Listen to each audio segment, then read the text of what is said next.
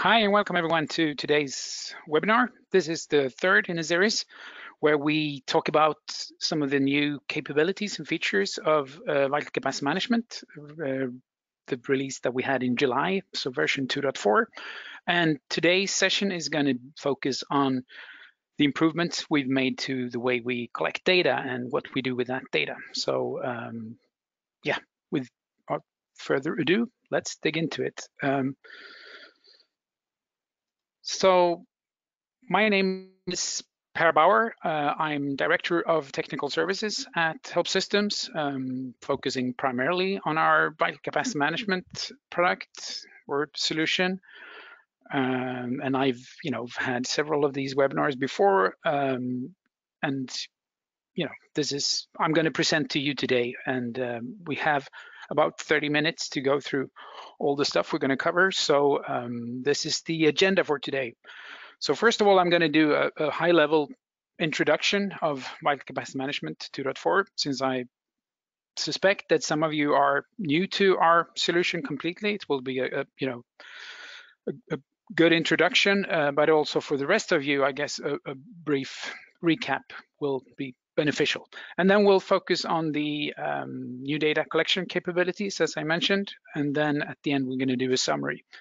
Based on the fact that we only have 30 minutes, I don't think we will have much time for interactive Q&A at the end. If there is time, I'll certainly do it, but I still encourage everyone who have questions or want to do a follow-up or anything to submit that in the chat box, and we'll absolutely record that and get back to you with response to your questions or a follow-up, whatever that means. But I don't think we will have time for a interactive Q&A at the end, but we'll see when we get there. So, Vityl Capacity Management.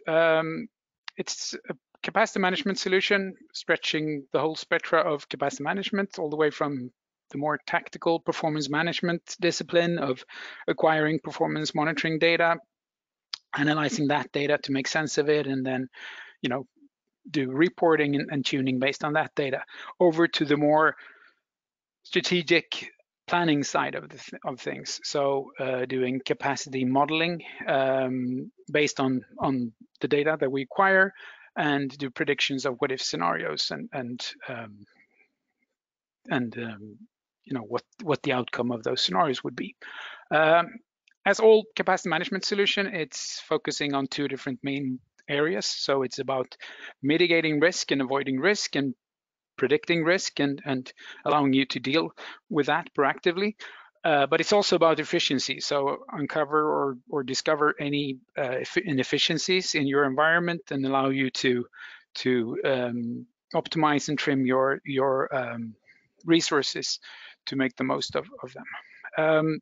So Vityl Capacity Management has been in the market for 18 months now. The first release was in the beginning of last year. When we designed that, because we also had a solution before this with the TeamQuest products, the objectives of when we did build Vityl Capacity Management was to create a solution that was simple and intuitive for users to embrace. We believe that a wider set of users or set of people should use these solutions, and we should push out some of the capabilities to the people outside the capacity management group to have them do their own type of analysis. In the same vein as that, we need to deliver useful insights out of the box. So time to value, or to get the product up and running, to get meaningful information out of it, needs to be extremely short. We need to build a scalable and extensible product, because the IT environment keeps growing as every customer we work with. There's fragmentation into smaller components like containers or etc. Microservices, for example, that pushes the boundaries for how scalable a product needs to be, but also it needs to be extensible, because every enterprise customer or large organization have a specific need in terms of what they need to see and how they need to slice and dice the data, etc. No matter how good a job we do at building out-of-the-box support for certain standard features. There will always be, custom content that is in request. So we need to be extensible and allow you to do that as well. We also wanted to provide this in a single package because we want to make sure that every customer gets the maximum benefit out of the solution. So it should be simple. You buy Vityl Capacity Management and it will give you the full support for all the things that you need to do. If you look at the architecture and how we do things, so underneath we have a data acquisition layer built of well-proven, industry-proven, scalable components from Apache. So we're using Cassandra as our data store and Apache Kafka as our real-time event stream, where we ingest the data into the Cassandra database for later use. We have our own set of lightweight data collectors. We're going to spend time today showing those and talking about those to some extent. That data is then being written to the Kafka stream and put into the database. In addition to those, our own data collectors, we also provide support for vendor data sources. Those are the type of data sources that has become de facto standard for a certain technology. So vSphere for VMware, for example, provides excellent instrumentation for everything that has to do with VMware. And as such, we have an out-of-the-box integration with vSphere and pull that data in and make it appear like it's in our database. The same goes for CloudWatch for AWS, for example. That's turned on by default for all your AWS EC2 instances out there, and we can use that data to do our job rather than having to put our data collection there necessarily. In addition to that, we can also do third-party data sources. So any third-party monitoring, performance monitoring solution or proprietary monitoring solution that you've built could also be integrated. We provide a rich set of integration mechanisms. You can use database queries if it's stored in a database. You can use REST API queries. You can use any type of SDK when that is available, etc. to integrate with that data source. For those two, so the vendor sources and the third-party sources, our default approach is to federate those, so we don't ETL that data and duplicate and store the data a second time in our database. So rather than doing that, we query that data on demand. So when the data is needed for a report or for some type of analytics, we go to the original source and query the data and bring it back and serve it up through our API. So it's a convenient way of keeping a small footprint, but at the same time, giving this single pane of glass sort of view of all your data. And then on the other end of this, through our API, we have our model solver, which is this black box analytical queuing technology engine that creates these queuing models for your data that we then use to do predictions about future demand or future resource requirements based on demand that you've defined. So this is sort of the data acquisition and analytics engine underneath all of this that underpins everything we do. On top of this, we have a number of components. So we have key performance indicators, which is a high-level view of your resources from a health, risk, and efficiency perspective. It's meant to bring awareness to those systems or services or applications that needs extra attention because they are at the verge of having a problem performance-wise, or they are used inefficiently, et cetera, et cetera. So it's not a drill down tool where you get all the information in a single view, but it's more to bring awareness to what systems needs extra attention. We have a performance monitor, which is our root cause analysis or real-time and historical data analysis tool, where you can bring in data from any of the data sources that we either the data we collect or we federate, to look at that data with high granularity down to process level, analyze exactly what went on during a specific time period, et cetera, do correlation between multiple systems in different time periods, et cetera, et cetera. The other end of the spectrum is doing the planning side. So we have capacity plans, which is provides guided workflows for doing what-if scenarios based on growth or migration between different types of platforms, or tuning of your hypervisor settings, or the way you you set up your VMs running on a system, for example. It's very accurate. It provides very accurate results. It's been simplified to an extent where it's basically everything is supported through a guided workflow where you just define what the scenarios are that you would like to plan for and what the system suggests a suitable time period for you, and then you build your plan based on that. So it's been simplified to an extent where it can be pushed out to users that are less experienced in doing this. And then the fourth component is automated analytics, which is our reporting or dashboarding solution where you can create any type of custom content based on the data that we have access to. You can automate those dashboards or reports to be refreshed on a regular basis. You can schedule them to appear to be updated on a daily basis, for example, and push out emails to people. You can put it in a custom or a custom portal that you've built with this. The tool comes with a simple portal framework that you can use to publish the information to your end users. You can define different groups, etc., etc. So it's like a Swiss Army knife kind of solution where you can build anything on top of the data that we have access to.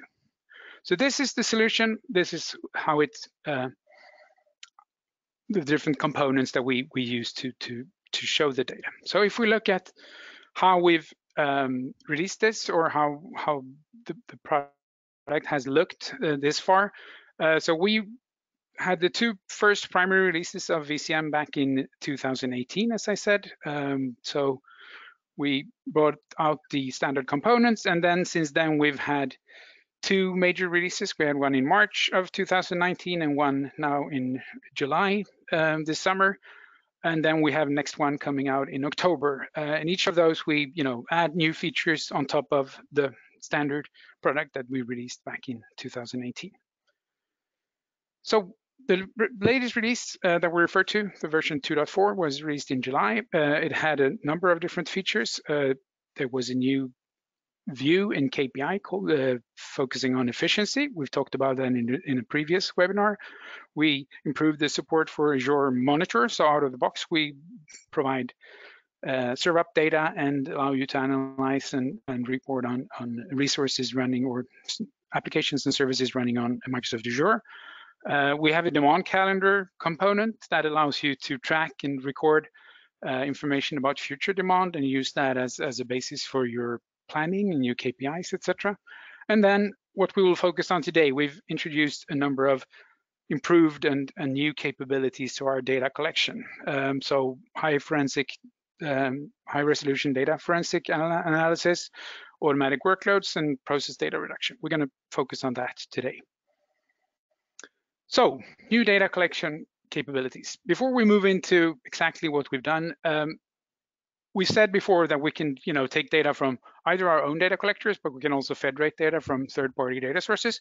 One thing that we've introduced in July is a standardized performance data view. So now, as long as you build the integration in such a way, so you use the right naming standards and the right data views, etc., third-party data will show up side by side with our own data. So we don't make any distinction between those. So when in those cases where we have default out of the box data views like KPIs, key performance indicators, or the overview charts in our performance monitor, etc., those will be populated with third-party data just as well as our own data. So we don't make any difference between those. Of course, the metrics needs to be the same, and the same metrics needs to be available, which is not always the case. But as long as they are, we don't make any distinction between our own data and third-party data sources. And then all that data is exposed through an API, which we use with our Vityl Capacity Management components, but you can also use third-party consumers to get to that data. So it's important distinctions, and now we're truly data agnostic. We don't make any difference between if it's our data or a third-party data source. But the data that comes from that third-party data source may not be as rich and as useful as our data, but that's a completely different problem, I guess. So what have we done with our data collection? So first of all, to talk about our native data collectors, they collect about 100 or 100 plus performance counters for the operating system that they are running on. It's a single binary, about 5 megabyte in size. It pulls the data. In the case of Linux, it pulls it from /proc. In Windows, it gets it from the PDH libraries on Windows. It formats the data into JSON format and writes the data to this Apache Kafka stream that then streams the data, takes care of the data, and then eventually ingests it into Apache, our Apache Cassandra permanent data store. All this is done in real time, so the data ends up in Apache Cassandra, seconds after it was collected. The default granularity for this is to collect data once a minute. You can actually change that. You can go, if you don't need 1 minute granularity, you can go with 5 minutes and save some space in the database if that is your typical use case, etc. But it's configurable. It's important to also notice that all communication for this data collector is initiated from the monitored system. So there's only all interaction or communication happens in one direction. So the data collector talks to the Apache Zookeeper about configurations, etc. So every time it wakes up and collects data, it also checks to see if there's any new configurations that needs to be applied to it. It writes the data to this Apache Kafka stream. So everything is happening in one direction. So from the network setup or security perspective, it's should be fairly easy to get acceptance for this kind of setup. In addition to those performance counters that we collect on the system, we also collect process level metrics. So about 20 different performance metrics per process. It's data about, of course, CPU, memory, and I/O consumption by process. Also metadata like process ID and what the command was, etc. that started the process. It can have a separate sample frequency, so you can sample the process data less often or more often if you want to than the regular performance counter from the operating system. So you can have a separate sample and retention configuration for your process data. It doesn't have to go hand in hand with the default data collection. You can limit how many processes we bring in. So if you want to save some space on the backend data store, you can limit the processes to the top 20 or top 10 or top 50 processes. You can do that top ranking based on CPU or memory. So you can say that I only want to see the top 20 CPU consumers processes in my database. So you can limit the amount of data that is getting saved.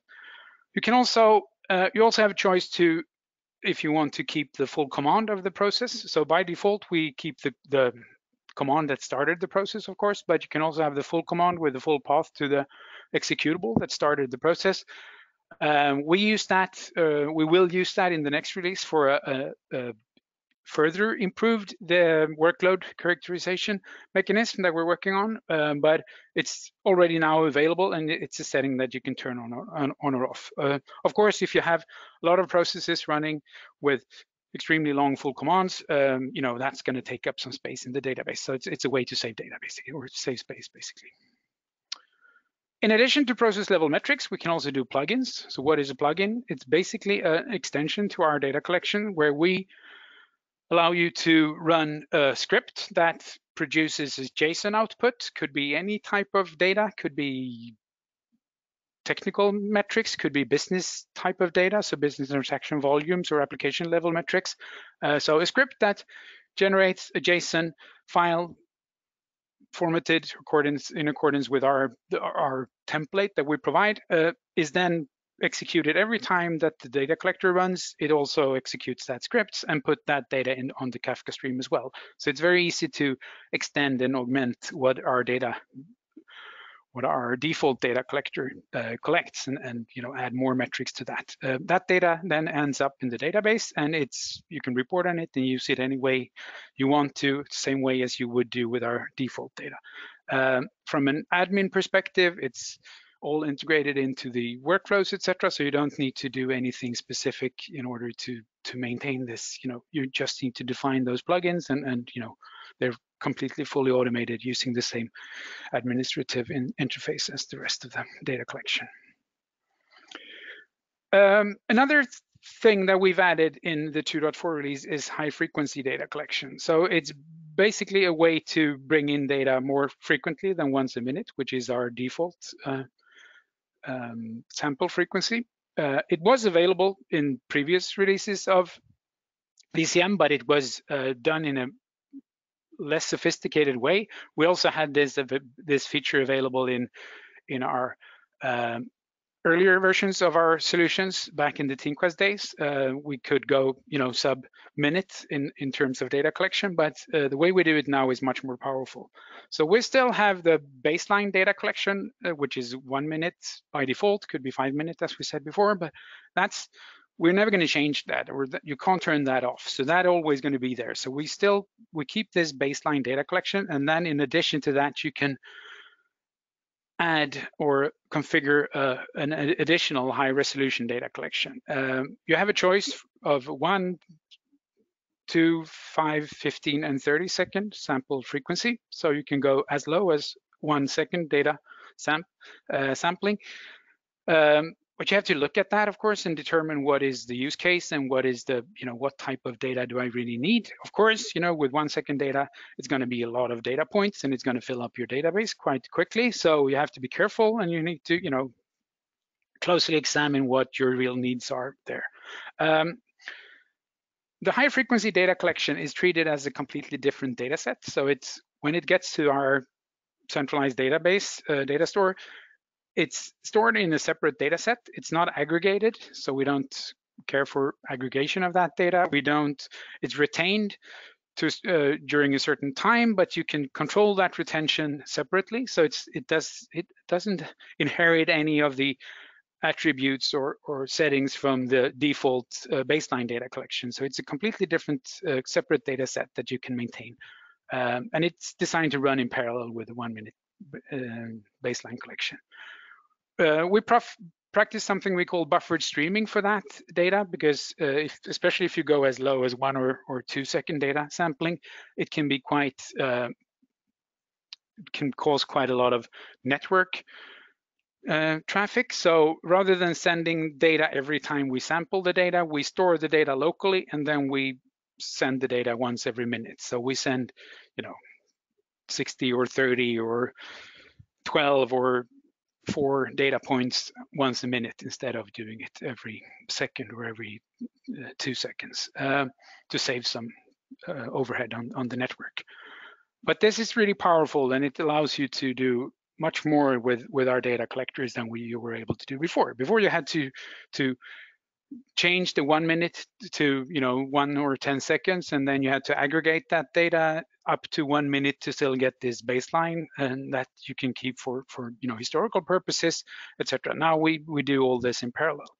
So what are the use cases for this? The obvious one is low latency or real-time applications, where you need to have more granular view of your applications. You have bursts that happens within a minute, and without this high frequency data collection, all those things are lost on you, and you can't really properly profile your application. It could also be architectures where you have things like containers, for example, or other ephemeral components that has a lifespan that is less than a minute. So they are being launched and disappears within that minute. And if you don't have more granular data collection, you're never going to see them, and it will be quite mysterious where all this activity came from. So that's another use case. Could also be, if you're practicing DevOps and you have continuous integration scenario where you launch new application or new releases on a very frequent basis, and you want to have a quick way of determining if there's any anomalies with a new release, having more frequent data collection, of course, is going to help you to do that much quicker and in a much more efficient way. So there's a number of different use cases.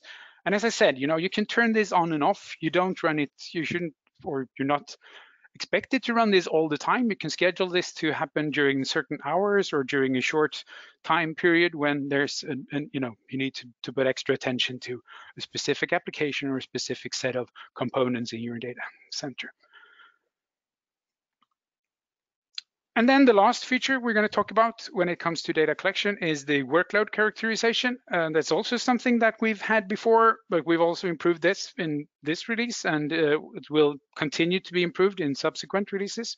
So what do we do with workload characterization? It's basically a way for us to group process data together in logical groups. So you can group it based, in this release, you can group it based on 3 different attributes. So you can group the data, the process data based on the login, so the user on the operating system that was started the process. So basically you get, the compound utilization by login or by user. You can do it by command, so the executable that started the process, and then you can do it by process group. Process group is similar to service, so it's basically, on Windows, it would be the service manager that you have in the admin interface, those services that shows up there. If you're running Linux with systemd, you have a similar concept of a service manager where you define your service units on Linux, and that's where we will read those configuration and group the data according to those. So you will get grouped data that signifies different applications or different services or different workloads on your system. You can decide if you want to purge the underlying process data after workload creation or not. So if you want to save space, once you've created those workloads, maybe you don't need the underlying process data anymore, and you can purge that immediately before it gets stored in the database and before it's sent over the network. You can also here define if you want to collect the full command or not. In the next release coming out in October, we will have a 4th type of workload where you can define your own. We called it named workloads. So basically you can define your own workload settings based on the full command. You can search for a substring of the full command and define that all the processes that qualifies for this criteria should go into a workload called XYZ, and then that's what we'll store as well. This is not available yet, but it will be in about a month from now. But in order to do that, of course, you need to collect the full command, and same there as for the rest of the workload sets. Once you've done that, you can create these kind of reports where you slice the data by application or by user or by login or by service, etc., and report on that. So the use cases for doing this, obviously service or application level profiling or reporting. So distinguishing different applications, different database instances, or different Java VMs, etc., from each other. It's a way for you to do more granular capacity modeling. So our modeling solution, Capacity Plans, is also able to pick up on those workloads. So you can grow a single workload instead of growing the whole box, and by that getting closer to reality in terms of what your different growth scenarios looks like, etc. You can also use it for activity-based cost allocation for shared resources. So if you have, we talked about a database server with multiple instances of Oracle or DB2 running, for example, and you want to track which of these instances are actually using most memory, most CPU, most IO, etc. You can define those workloads and use that as a basis for your cost allocation across your internal customers or different tenants that are using that shared service. So it has multiple different use cases for workloads as well. So to summarize, we have all these new data capabilities for our data collectors. We treat third-party data the same way as our own data, so you can use it anywhere you want. All the default views, etc., will populate with third-party data if there is data available. But most third-party data sources will not give you the process-level metrics. They won't give you the high-resolution data. They won't give you the automated workload sets, etc. So if those things are valuable to you, and if you see a use case for those, I urge you to really take a close look at our data collectors and get those installed and try them out and see what they can provide in addition to the third-party data sources. You can mix those, of course. You don't need to have our data collectors across everything, but maybe for those systems, applications, resources where there are a specific need or an extra need to do these things, you can get them up and running there. So to end things off, we're running a couple of hours or a couple of minutes over time here. So this is the solution, Vityl Capacity Management, 4 components to work with the data and analyze the data and use the data. Underneath, there's a number of shared capabilities that are across all those different components. So you have access to the same infrastructure monitoring data across all of them. Could be, physical system, virtual systems, cloud-based, containerized applications, etc. All of those things we can pick up. You can group the data based on logical grouping. So you create your applications, services, departments, whatever. Those grouping definitions can come from a service catalog, could come from any type of data source where you've mapped individual components to a group, and we can use that automatically and synchronize with that to allow you to report on that level. We provide predictive analytics and demand calendar to help you keep track of future demand, and then use our predictive analytics to forecast the impact of those or predict the impact of those demand forecasts that you provided. So with that, just as I thought, we won't have time for an interactive Q&A. I urge you to submit questions in the chat window. Thank you very much for your attention, and I hope you enjoyed the session. And we will get back with new webinars of this kind when the next release comes out in about a month from now, as I said. So looking forward to see you back then. And thank you very much for today.